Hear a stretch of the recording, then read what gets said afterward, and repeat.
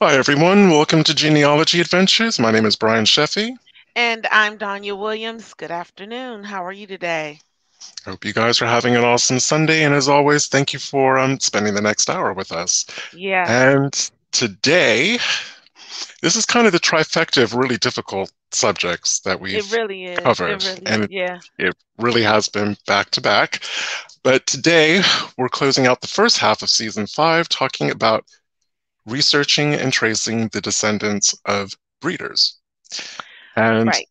yes, indeed. And Donnie and I had a very intense and interesting discussion for a good half an hour this morning as we were putting our show notes together and kind of going through things and realized that we needed to have a more nuanced understanding of what the term breeder meant.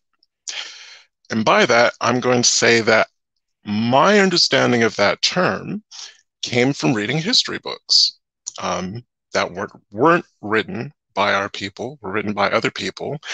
And I came to understand that my understanding of that term was too narrow. I always thought about breeders having kids for the purpose of those children being sold. And you and I are going to talk about the conversation that we had over the next couple of minutes. And Mm-hmm. I realized that wasn't necessarily the case. It could be one of Right. two things. You're either breeding children to deliberately be sold as a commodity, or you were breeding children just to have more hands do stuff Right. wherever I they was were under the enslaved.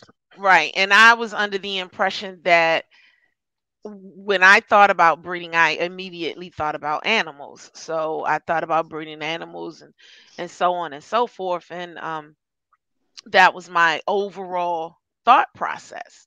So I never would assume that somebody else, like my grandmother, would have been considered um, a breeder. Well, I guess I would have assumed that for her, but no, I wouldn't have because she all of her kids were with her. So no, I wouldn't have assumed that my grandmother would have actually been considered a breeder. Um, yeah, this Mhm. show was hard.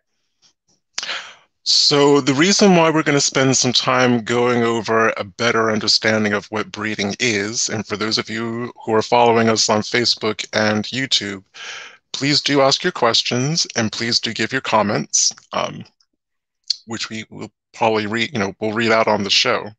Because this is an interesting discussion, and I really don't want to leave this too soon. So, but for all of you who are waiting for the big reveal about how to research the children of breeders, I'm going to preempt it now to say that rather than keep you guys hanging on, you can only do it one of two ways. And that's either going through a paper trail or DNA. There is no other way to do it.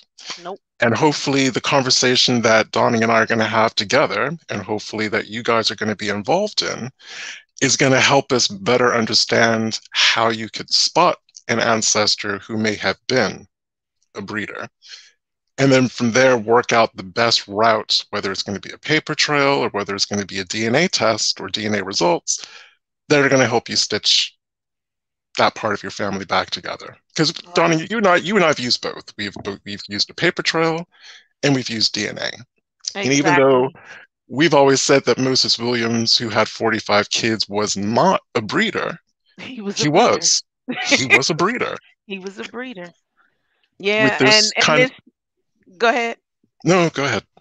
Yeah, and I mean it's just kind of weird that we're going through all of this and realizing just today, because it's like just today that we've realized out of all of our researching years that we've realized that breeding is more than what we originally thought. Is there's actually levels, and doing that little half hour to an hour conversation today, it was just taxing. It was taxing. So, Because again, you and I are both going to share a more kind of immediate family. So my mother's maternal grandmother, Gertrude Harling Matthews of Edgefield, South Carolina, who was born in the 1880s, the latter part of the 1880s, who had 14 children. And it's weird, and it's really painful for me to say because I mean I had Granny Gertrude in my life until I was 14. So Mhm. I knew her. She was, I loved her and she was part of my life. It's hard for me to believe that if she had been born a generation previously, she would have been enslaved and she would have been considered a breeding. She would have been considered what they called a fine breeding woman. Right. That's hard. And that's the same for me. I mean, first of all, because I'm 49, but my grandparents were born in the 1800s. They were, even though it was the latter part of the 1800s, nevertheless, how many 49-year-olds are you can say that their grandparents were born in the 1800s? So my grandparents were born in 1894 and 1898. Um, and my grandmother's mother was born in 1867, which was right after everything was done. So she was born free, but she had 10 children. So my great grandmother, literally, had she been born earlier, she would have been considered a breeder. Her mother was considered a breeder. Now, before we go deep into this, I want to say Merry Christmas because we did not. Yes, we did. Happy holidays. Merry Happy Christmas. holidays, happy Kwanzaa, happy everything, happy New Year. And then I also wanted to share with you guys, like Brian said, this is the last half. I mean, this is I'm going to say the third of our show. And so we will be going on hiatus after this show until Black History Month. And our Black History Month will start January 30th. So we will be back on January the 30th. We will be playing, what do you call them? We will Reruns. be playing reruns. Thank you. We will be playing reruns on E360 TV. So if you've missed it and you have not, there were some shows that you may have missed. Not only can you look at videos from Facebook or look at videos from YouTube on demand, you can also catch them on E360 TV. So make sure you do that. I just wanted to let you know that. Now, So I'm going to try to stitch three things together. It's a book called The American Slave Coast, and I'm going to post a link to this book. So it's a relatively new book. It's called The American Slave Coast, A History of the Slave Breeding Industry, and is written by a couple called Ned and Constance Sublett. And the perfect storm is that 1808 embargo against the importation of enslaved Africans into this country. And there was a reason for that. And there was a reason why the slaveholding states in 1808 actually joined up with the non-enslaving states to pass this legislation. So it's 1808. There were already hundreds of thousands of enslaved people already here in the United States who were being bred to produce children to either work, to remain within this enslaving family, to either work, or to be sold. And obviously, if you're thinking about everything comes back to money, everything about our enslaved ancestry always comes back to money. And I think I'm rewiring my brain to kind of look at our genealogy through that lens from now on. So in 1808, and it's all in this book, the Southern slaveholders were afraid that if more Africans were being introduced into America, it was lowering the price that could be fetched for an enslaved person at auction. So importing more was diluting the value. They didn't want that because their value, and I'm going to read these numbers to you in a minute because they are mind blowing. The amount of money that people who were already enslaved here were generating just through their value alone dwarfed everything. yeah. So again, this is coming from so it was saying as long as the slave power continued to grow, breeders could literally bank on future demand and increasing prices. That made slaves not just a commodity, but the closest thing to money that white breeders had. It's hard to quantify just how valuable people were as commodities, but the Sublets, the authors of this book, try their best to convey it. By a conservative estimate, in 1860, the total value of American slaves was $4 billion. Not million, billion with a B. Far more than gold and silver then circulating within the nation. And they've estimated that to be about 228 million. Most of it concentrated in the north. That was the gold and the silver. The authors then add the total amount of currency circulating in the United States in 1860 was 435 million. And even the value of the South's total farmland, 1.92 billion. So the value of slaves, 4 billion, 4 times more than the value of all the available land in the South. I mean, that was the bit that just kind of blew me away. I mean, it's a lot. That's when you realize, should I say this? Okay. That's when you realize the number of people that were here and how many of them were here. Um it's an amazing number, but the thing is that a lot of them were born, you know, here. It's just I mean, I'm gonna tell y'all right now, I'm emotional already. So, and it's a lot to take in, to understand, to know. It's very personal for me because I actually have a great grandmother who is considered a breeder because of her cost. So it's just I don't know. I'm at a loss. Because again, we had to go back into our tree because we have done extensive research on our enslaved family, taking many of those lines back into the 1700s. And I think our whole team kind of felt confident that even though we know that we haven't found all of the children for all of the enslaved couples, we felt that we had a reasonable number of them. Yes. And now I'm beginning to challenge myself. Do we? Yes. Yes. Do we? Right, because you actually don't know. You can't, like, for example, I'm gonna go into my example as far as Martha is concerned. Martha Brooks, my great grandmother is considered a breeder because of the amount that was you could find her in the book by herself at $1,205. She, being sold for that amount of money is a big deal. And it's just, it doesn't,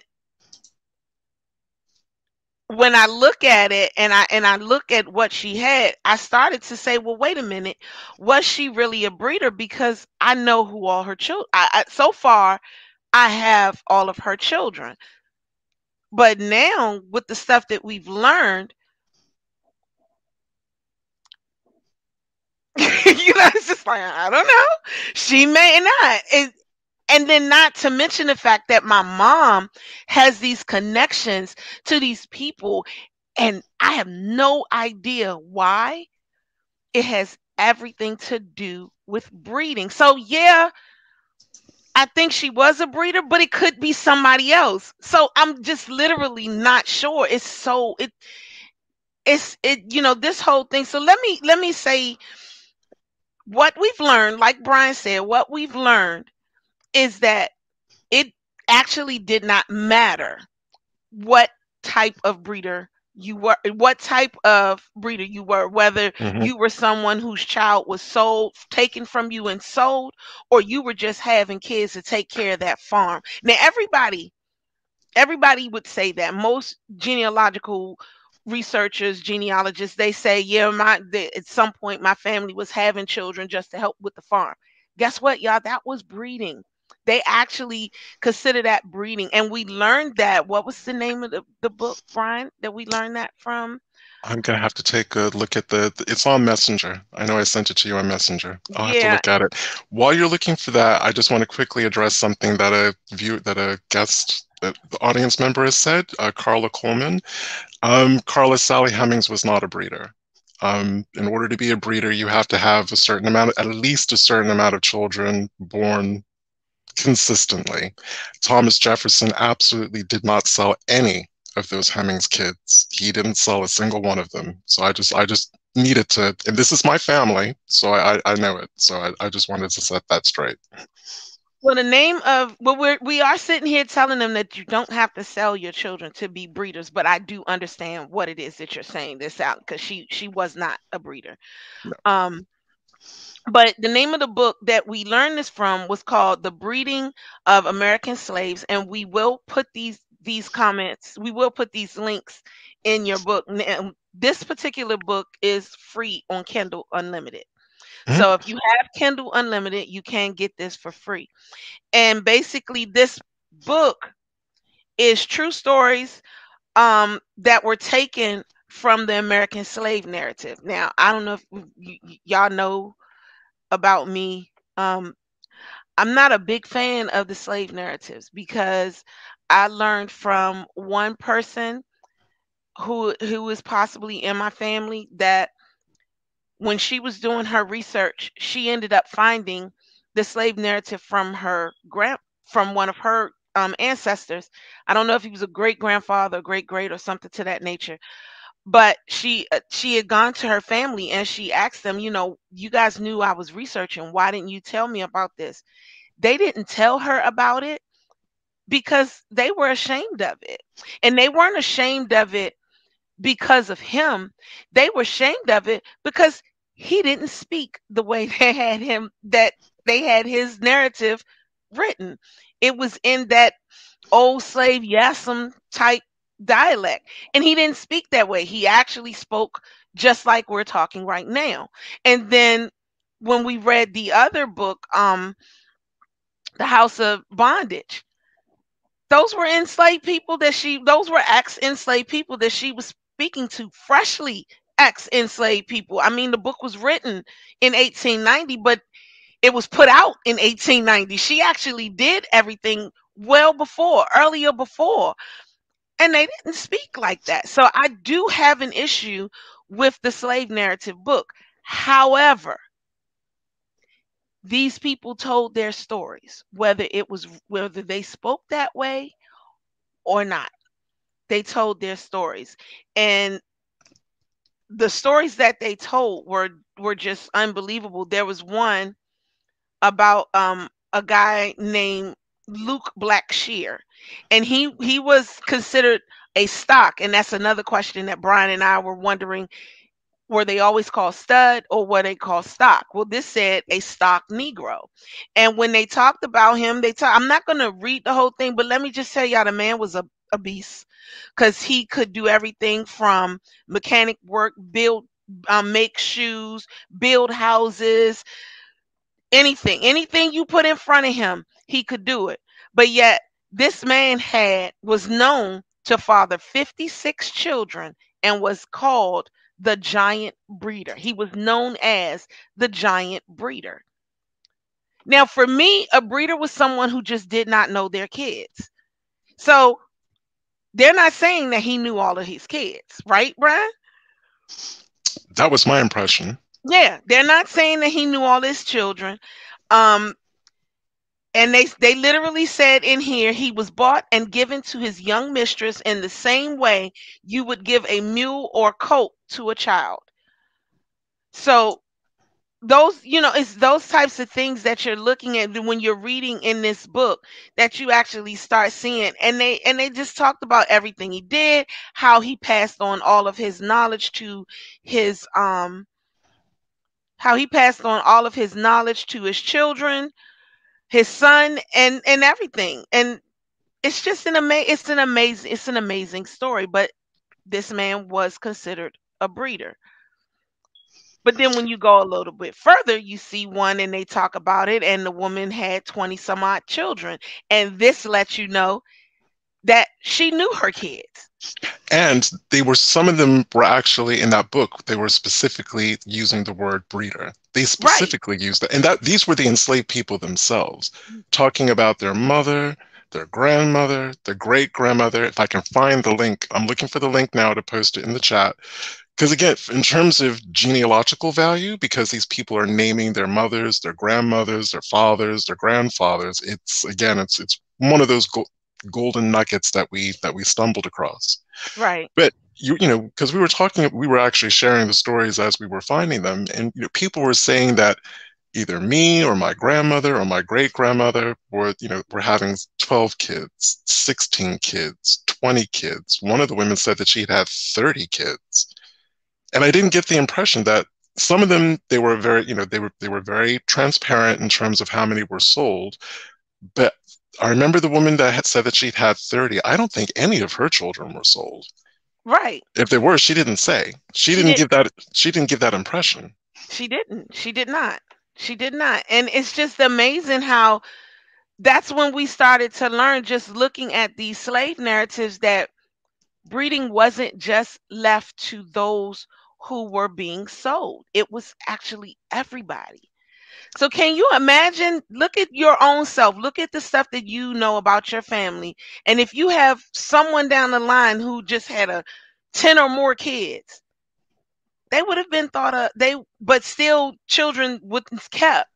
They would have been thought of as breeders. Like it's an amazing. It's amazing.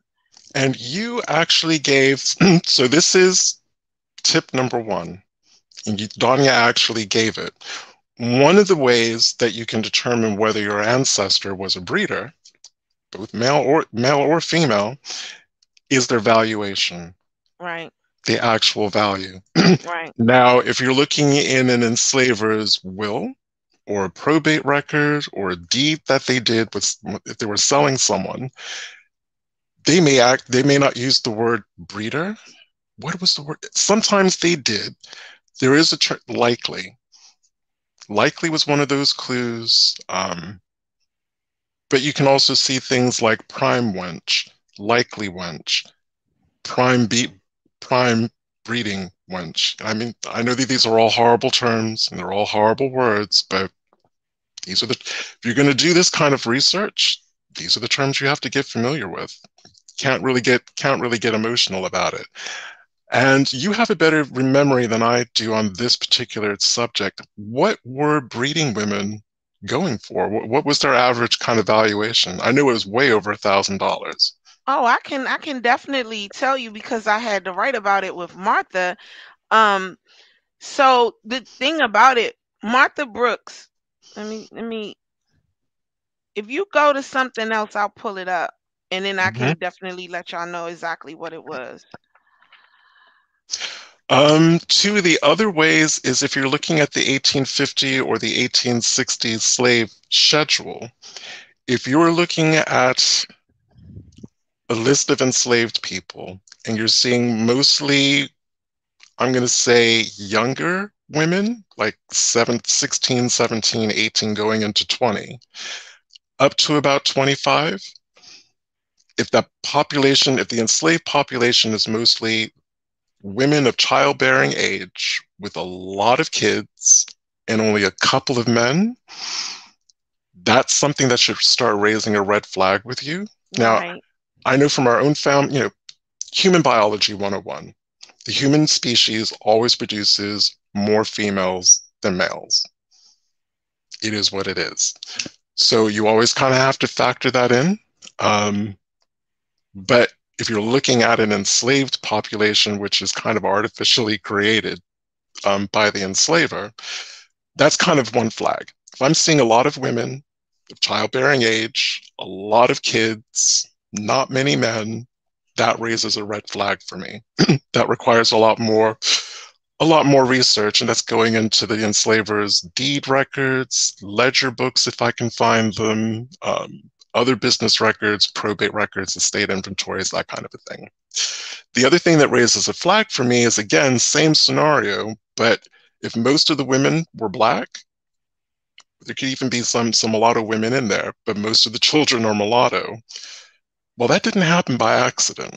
That's right. Again, it's all about, because we just get so excited when we find records, and it's a genealogy thing. It's inbuilt in us to get excited when we find things.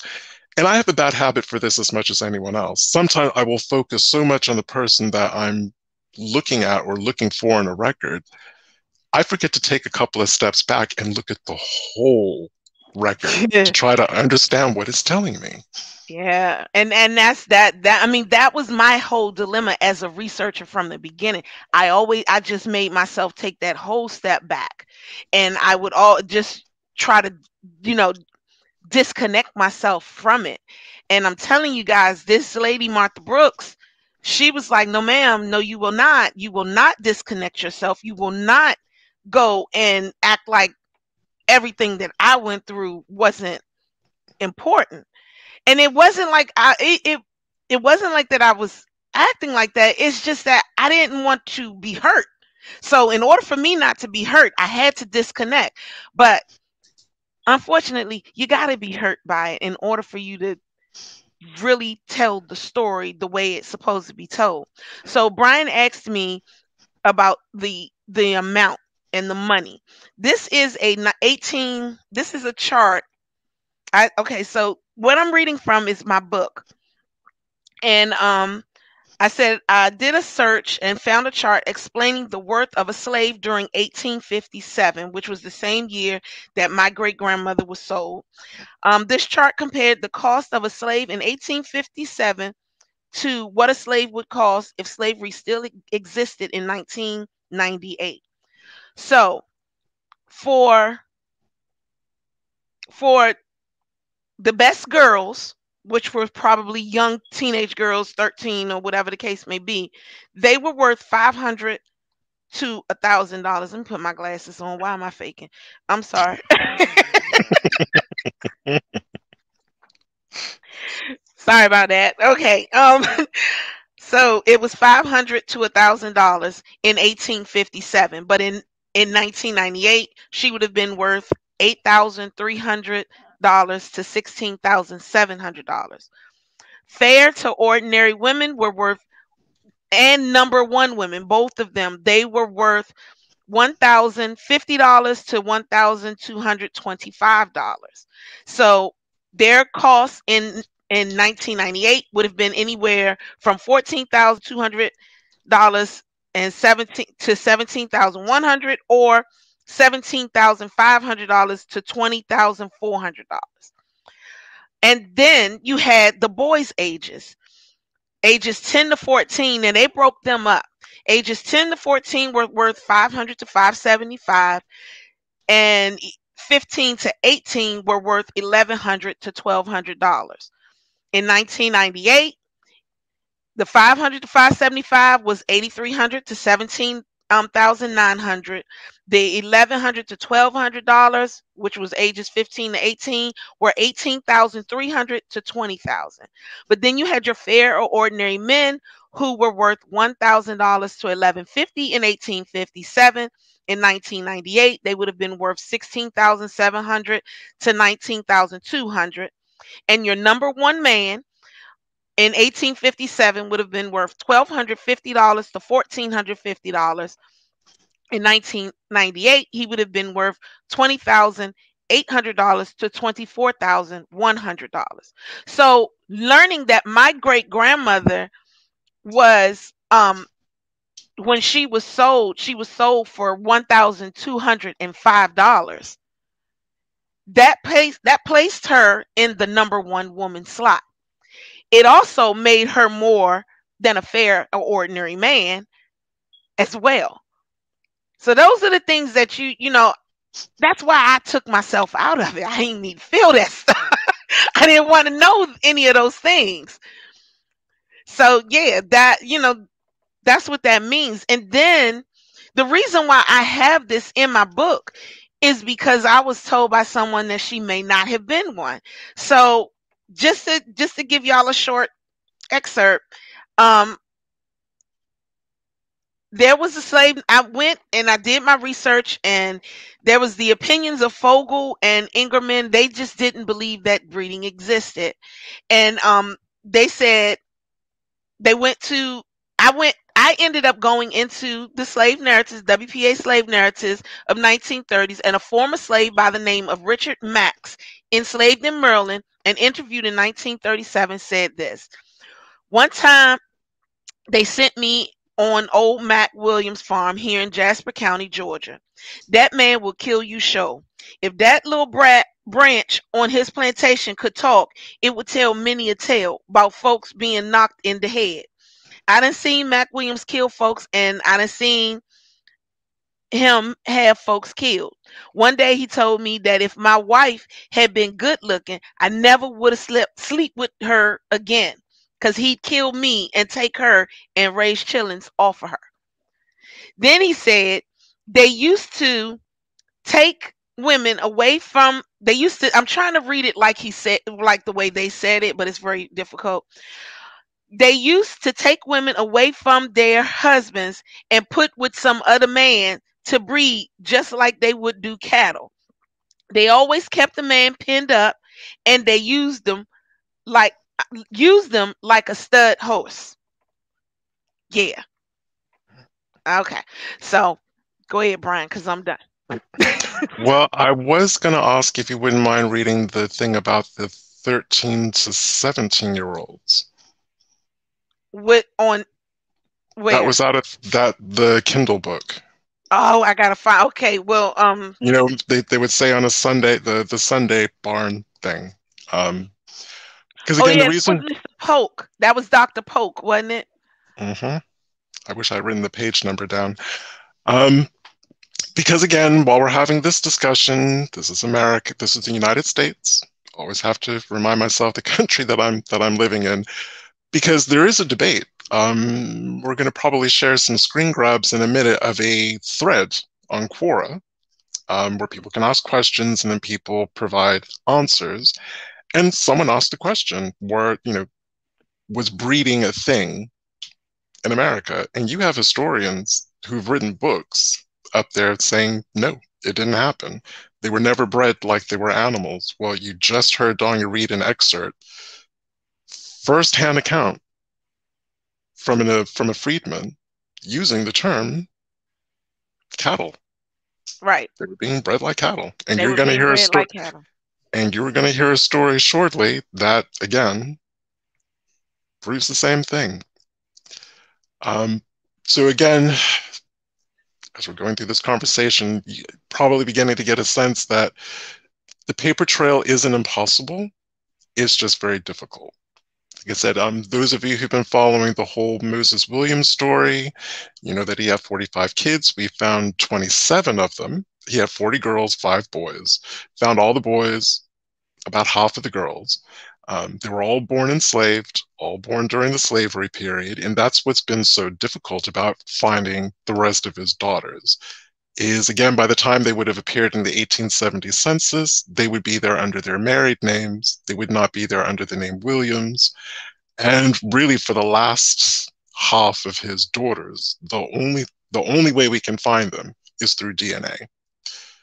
And am I right in thinking, Danya, that we did actually find about 10 of those girls through surprise DNA results? Oh, most definitely. Yes, we did. Yes, we did. And I found the story. And again, it was it was it was out of the Blackshear family.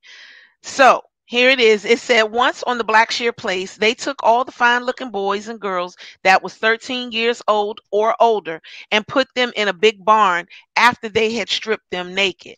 They used to strip them naked and put them in a big barn every Sunday, the Lord's Day, and leave them there until Monday morning. Out of that came 60 babies. Am I reading this whole thing? You want me to I read this think whole thing? if you want to, I mean, I think Okay. that I think that kind of did it. Well, I do want to read another part of it. Mhm. There was too many babies to leave in the quarters for someone to take care of during the day when the young mothers went to work. Blackshear had them take their babies with them to the field, and it was 2 or 3 miles from the house to the field. He didn't want them to lose time walking back and forth nursing. They built a long old trough like a great long cradle and put all these babies in it every morning. When the mother come out to the field, it was set at the end of the rows under a big old cottonwood tree. Then it goes on. So that means that they were there. That you could feed, they could nurse their children and still go back to work or whatever, and the case may be.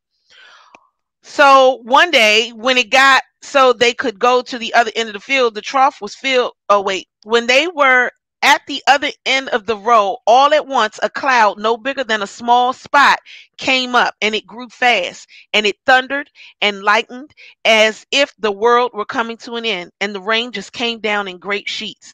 And when it got so they could go to the other end of the field, that trough was filled with water, and every baby in it was floating round the water, drowned. They never got nary a lick of labor, nary a red penny for nary one of them babies. First of all, who gives a crap about how much money they should have gotten for those babies when they wouldn't even let those women go and save their children?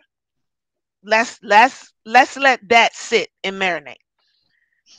Cause I'm like I don't care. I don't care how much money he didn't make. I don't care what he I don't care. So yeah. But, and the other side of that is the horrible story that I relayed to you. And again, DNA is the only thing that could ever solve this one. There was an enslaver, I'm not going to say who he is, and I don't even remember what state it was in. He had the habit of putting bags over the head of the breeding pair because he did not want them to see who they were making or potentially making children by. And the reason why he did that was because he didn't care who he mated them with. And I will find it to put the link in so people know that I'm not making this up. I mean, you can't make this up.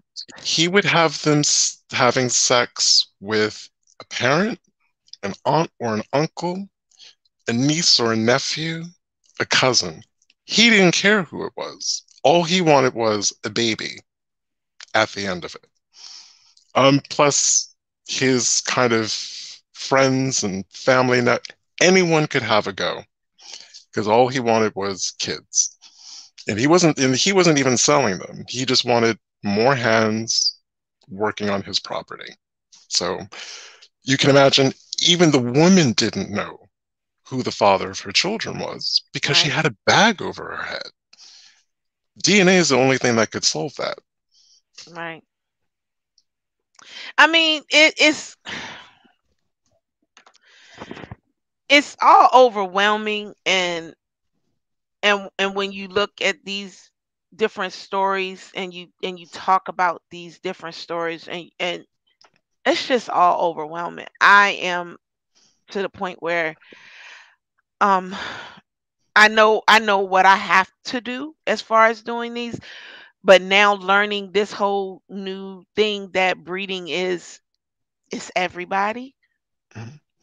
Maybe again, maybe that's why the people actually made that comment that breeding didn't exist. That could be why they made, yeah. That This could is be true. why they made that comment. But I'm going to have to go back over all of those old estate inventories that I have. Because before we went live, one of the things I did is I pulled up the valuation that Ned Harling was given in 1857. And I compared that to the valuation of Moses Williams in the last estate inventory that we have where he was on it. And I think that was 1830. It's like either 1830 or 1840 for Moses. Moses was worth 3 times more, even though they were comparatively the same age. Moses was worth 3 times more because over his I think Ned, by the time he was 35, had only produced 5 kids. Moses, by the time he was 35, had produced a hell of a lot more than just probably 20. 20. Probably 20. Probably 20. And it's reflected in their valuation. Like I said, Moses was literally worth 3 times more than Ned. And I'm beginning to understand. So even if Moses' kids were not sold, and even if Moses does know his children, they still worked that farm. Oh, absolutely. They still did. They still did what they were supposed to do. So, with that being said, I mean, why could he not be? Could he not have been a breeder? He was just a breeder who got to keep his kids, and that could be what my Martha was, a breeder to keep. I guess it throws things off because now that chart that I just read out, in a way, it doesn't matter whether you were someone that was just set to have children or not, unless you were sold to a breeding farm. And That's when the matter came in. what is your thought about this? Because I spotted it with Jane, um, Peter Peterson's wife, Jane Williams.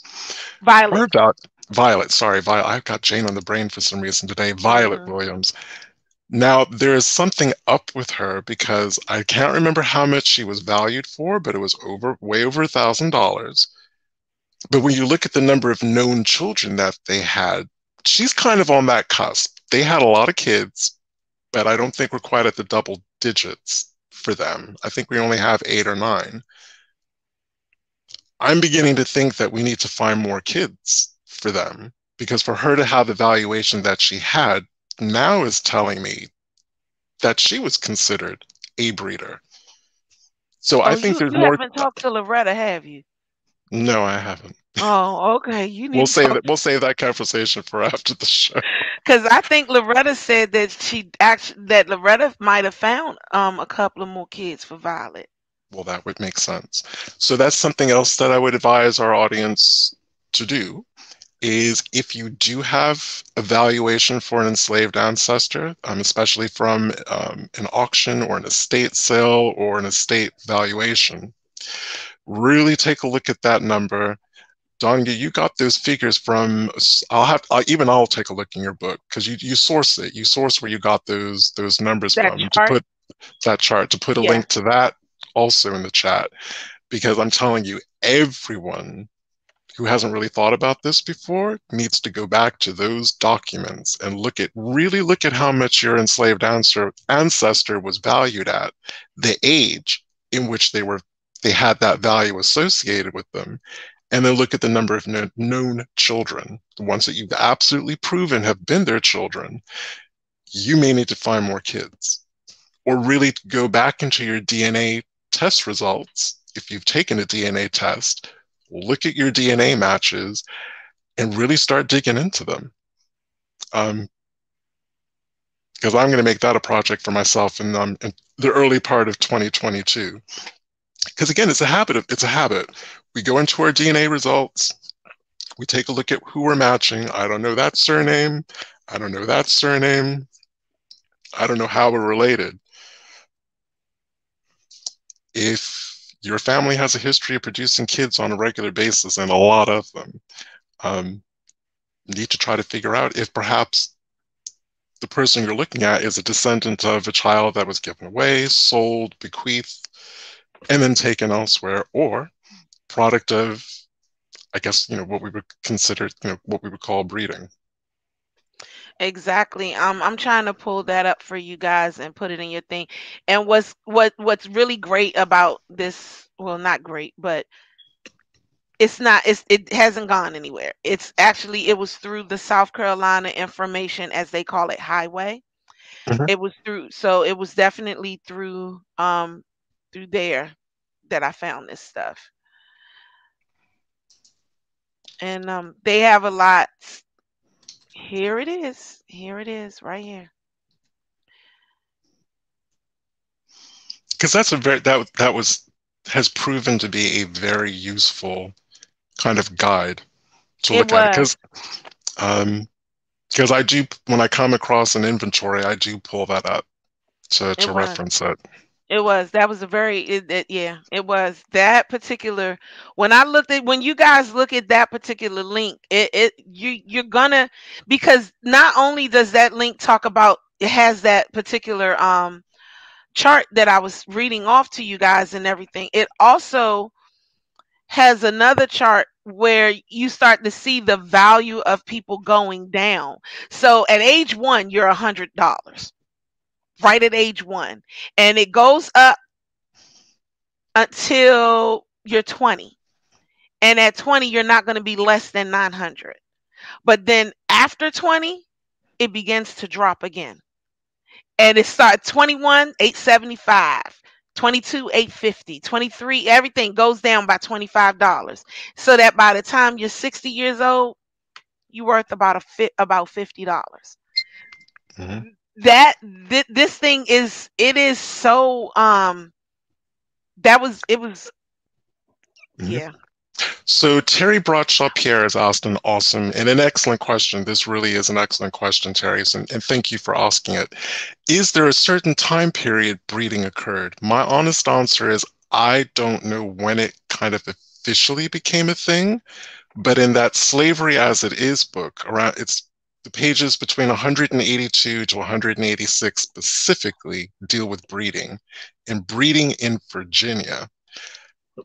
How do I want to put this? In 1839, there's slightly conflicting reports, but in 1839, it's being said that Virginia on its own exported between 40,000 people to 60,000 enslaved people in 1 year. Every year. That's how Yeah. many people were leaving Virginia, going down to the deep south. So apparently by 1739 at least, it's a thing. And if it's that much of a thing that it's being debated within Congress and the then national United States of America, that means it had been in practice for a while. Well, It wasn't new. according to so when you sent me that link, as it is, they talked about when the abolishing of the transatlantic slave trade finally took effect, and that took effect in January 1, 1808. And it says that the story behind this ban begins at the Constitutional Convention of 1787, when slavery lurked beneath several debates and figured in several compromises fashioned to win the support of Southern delegates for the Constitution. One such compromise was a constitutional clause preventing Congress from banning the importation of slaves from Africa for 20 years. So apparently, after the 20 years was up, and that's why it was now time to stop it. So it had been going on. It was, they knew they would have enough after that. It's almost like, I'm an American, y'all, and I love America regardless of its ups, downs, and terrible ways that they are right now. It's, well, especially right now. So, but my thing is that those forefathers, they knew a lot. They they they thought about a lot before it even happened. When you think about the things with Trump, when you think about just all of the different things that are going on, they kind of set a precedent already in the Constitution of what should happen if this should occur. And at this point, I am not going to not believe that they didn't know that within that 20-year period, they would have enough enslaved people here to start breeding on their own. Which brings me to the sublet book again, because this was a shocker. We always talk about the three-fifths compromise. I never realized how complicated that was in some of the underlying reasons Mhm. behind it and why the Mhm. South fought for that so hard. So keep in mind what you just said. They, again, in the American political fashion, they tried to punt the football down the yard lines by 20 years. Yeah, we'll let someone else deal with this. We're going to do this stopgap, and then let's circle around to this in 20 years' time to pick up the ball. Three-fifths compromise. So by banning the importation of Africans, by supporting the breeding of the enslaved population already here and increasing that size, even at being three-fifths of a represented human being, those numbers that resulted from breeding enabled the South to return more senators and Mhm. more representatives to Congress, to Yeah, have that's to have an outsized influence in yeah. government. Yes. Because if it had been straight up just white, you can only have a representative based on the number of white men, white landowning men, because let's not forget, a lot of poor whites didn't own land. That was the first construct to be able to vote. So again, we're talking about white male landowners. The South wouldn't have had anywhere near the number of representatives and They would not. senators if it They had would been not. based just on that. That's right. Now, Yolanda Robinson kind of answered tried to answer that question, and her answer is actually a very good one. She said, "My guess is breeding follows the agricultural season. You don't want to inhibit women having a baby and not available to work in the field." I that sounds good, but when you're reading this American breeding, you don't get that because he said they Mm. it didn't matter. It didn't matter to them whether they were pregnant or not. I mean, And there was one where the lady was real happy. Dr. Polk, that was the one. It was Dr. Polk. She said that mhm. Dr. Polk and his son were two mean men, and her mother beat him up and made him cry. That's what she said in the thing. Her mother beat him up, but they were so mean. And I know you guys have heard this before because I've heard it where they said that they put a hole in the ground, put the woman who was pregnant, her stomach in the hole, and then whipped her. This person said that. Actual slave narrative. Actual. Now, this woman was so mad. She said, she said, that man, if he came right now, she'd whoop his tail. In so many Mhm. words, that's what she said. She was like, he don't need to come around me now. Now, mind you, these are slave narratives and they were done in the 30s. She talking about something that happened, way before then.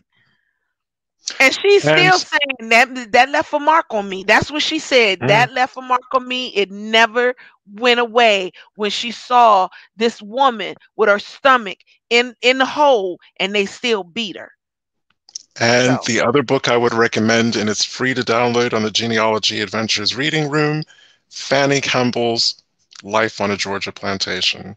Because she's specific, this is the wife, the English wife of an enslaver who was horrified at that pregnant enslaved women on her husband's plantation were literally almost working until the day that they dropped. And if they didn't get off that birth bed out of the slave hospital quick enough after giving birth, there was no 6 months being with the baby. There wasn't even a week. If your butt wasn't off that mattress and back working, you were whipped. It's in that book. And it was more than one mm, young enslaved woman that had that happen to her in mm. that book. Well, So maybe we need to make that book a book club. we did already. Oh, we did. Oh, yeah, we did. That's right, we did. I forgot. I forgot. I know we've covered so We many books Yeah, we've covered a at lot. the I moment. forgot. I forgot. So, can you believe it's the time? It's 53. Mhm. We're like almost we're like almost this hour is almost Yeah, gone. So you can go, Brenda, Gail, and Carla, you can go to our website and go into our reading room and the book will be there. It's the Fanny Kimball book, life, life, yep, Life on a Georgia Plantation. Life on a Georgia Plantation. So you'll be able to find it right in our reading room. But Um, I'm going to say for most of us, because a lot of our audience, they've been researching for a while. Um, mm, my advice, and I'm taking my own advice, is go back over all of your old documents that you've gathered over the years. It's like I said, especially those inventories.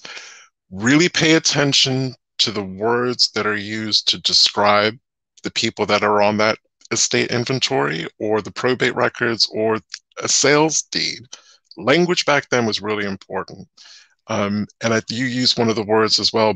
Was it a best girl, best boy, best girl? Research that term because that also is a very loaded term and look at the valuation. Get a sense of how many children your enslaved ancestors, again, the children that 100% were theirs, they are documented and proven. Look at the number of children that they had, go back to those valuations, and then ask yourself, am I missing children? What is the likelihood that I'm missing children? Now, I wish I could say that DNA, you could wave a magic wand and it's going to be really easy to find. But again, if these kids were separated from their parents really young, they won't know what their family name was. They're just going to right, use whatever name they're going to come up with. right. So, like anything else, it takes a lot of patience, a lot of due diligence, but mostly patience to to try to work through those DNA matches. Yeah. Mark Stephanie asked a good question. This may be a show we might want to do. I don't know. Do you ever touch on buck breaking? No, we have not, but we do everything else. Mm. I Well, I mean, guess we haven't really covered buck breaking. I mean, I know we've covered parts of Black history, and I don't know why we haven't done that. Um, Even though it may not sound readily apparent, there's still genealogical information in this because we are talking about there were kids that were the product of these unions. I don't even know what to call them. right, Because I don't even want to call them pairings right, of this right, of this system. right. And then Tony Grant made the comment how much of the breeding was used to supply the fancy trade. I So don't. when I did my research, fancy trade was included in it.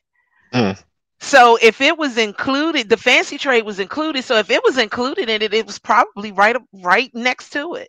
That they probably just did that, and yeah, but in terms of percentages, I have no clue. right, But when I read about breeding, I do read about the fancy trade being one of the outlets. yeah, it's like one and the same. It's like one and the same. So Sandra Uh, Abram asks, "What is buck breaking?" Yeah, go ahead, Brian. I don't have the emotional Yeah, wit to talk about that. to keep this family friendly, it was a way of either subduing, breaking the spirit of enslaved men. It involved the public raping of enslaved men, usually in front of their partner or family, but the raping of enslaved men. It was a thing. Yeah, it was a thing. And Fancy trade is prostitution. It's just prostitution. Yeah. so if you see things like sporting girl, sporting woman, fancy trade, it's prostitution. Yep, that's what that was. And if you ever gone to the Smithsonian, there's this whole big wall on the bottom level, and on that wall is listing all of the different people who were enslaved and how much they were, just all their names and numbers and families and things of that nature. And it is the most powerful wall I've ever seen. So you need to go and see that, definitely. So guys, we love you, and but we're gonna take a break. And after these past 3 shows, I think we need it. um we will be back January 30th, starting our Black History Month, and we're gonna start it off so strong, and we'll give you all that. And I mean, well, can we tell them the first show? Oh yeah, yeah, definitely. Guess who we have? We have the grandson of Henrietta Lacks on our show. That is going to be the first show. If you don't know who Henrietta Lacks is, I'm going to ask you to Google her. But she is literally the reason why there is so much in cancer research. It's because of her. And we Mhm. have her grandson on the show. Um, And for those of you who are new to following genealogy adventures, um, traditionally, February is our Black History Month, and we explore aspects and people that aren't readily talked about or acknowledged or discussed. And followed in March by Women's History Month. And again, we try to do the same thing. We try to find the people, the names, and the heroines who kind of been ignored by history or overlooked. and the reason for that is because of the fact that we're tired. Okay, I don't want to say tired. Let me catch myself. There was more than just There 12 was magical more than Negroes. just that's right. There was more than Martin Luther King, Malcolm X, Harriet Tubman. There was more of us, and their stories need to be told too. Mhm. So So until we return at the end of January, I'm wishing you, and I know Dong is going to wish you a very happy new year. Let's just hope 2022 is just better. amen. That's all I've got to say about that. Amen. Bye guys. See you.